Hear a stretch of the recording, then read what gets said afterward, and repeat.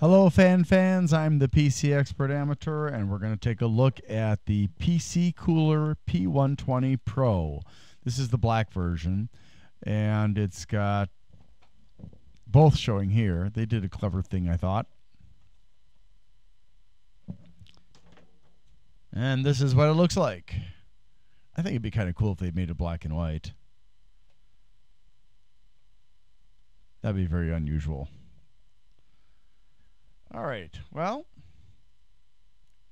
I'm reviewing this one as well as the Seasonic and the ID Cooler, ID Cooling, because I'm using these fans for my testing for fan configurations with my AIO, and I wanted to get fans that were fairly similar in specifications because along with the Antec Storm, I only had 3 Antec Storms, and I didn't want to buy 3 more Antec Storms, so I already had these, and they're fairly similar in specifications, so it's fairly consistent. Now, let's go ahead and listen to this fan. It does have a sleeved cable and for PWM connector.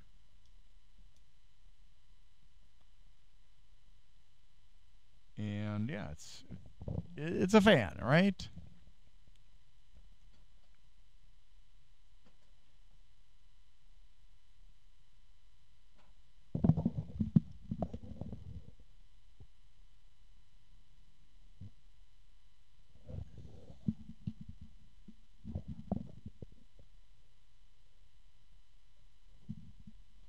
All right, here we go.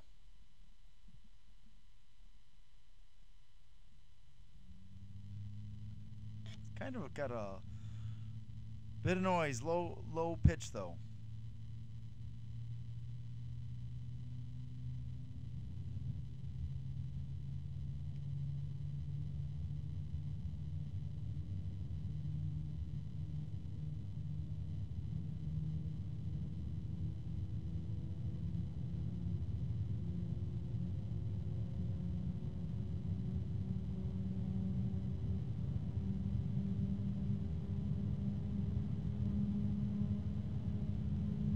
There's our harmonic resonance there a bit.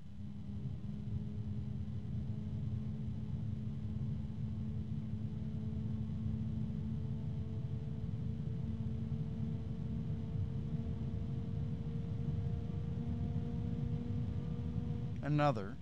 This one's high pitch though.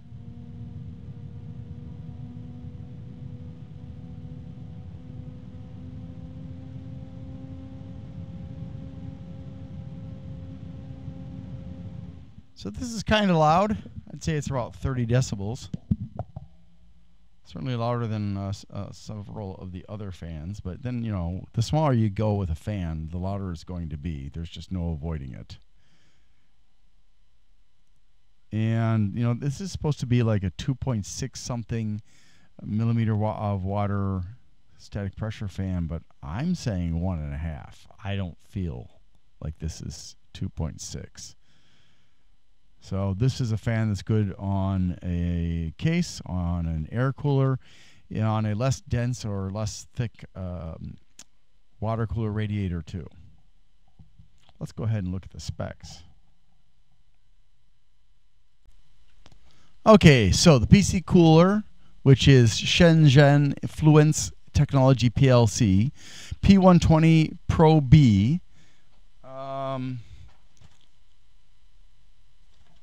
And I think, yeah, there is another number on the hub, but that's not the model number. It's probably like the frame number or the motor number. And this is a $14 fan. So what you're getting is pretty good, all things considered. Although, again, you know, it says it's... oh, man, my eyes are not happy with me right now.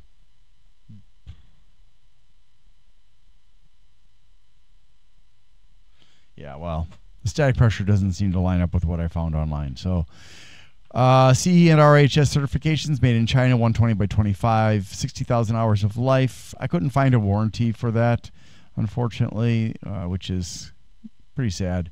170 grams, 9 blades, 105 millimeters between the mounting holes, 600 to 1850 RPMs, 10 plus or minus 10%. 71.86 CFMs of airflow, 2.64 millimeters of water of static pressure, 33.8 decibels, 41.5 centimeter long fan cable. No daisy chaining, but it's sleeved. PWM connector, fluid dynamic bearings, 12 volts, minimum of 7.5 volts, maximum of 13.2 volts, 2.52 watts, and 0.21 amps. No indicators of direction of flow and rotation, but it does turn in a clockwise direction. Comes with 4 screws, 4 rad screws, corner cushions, and a splitter. And that is all.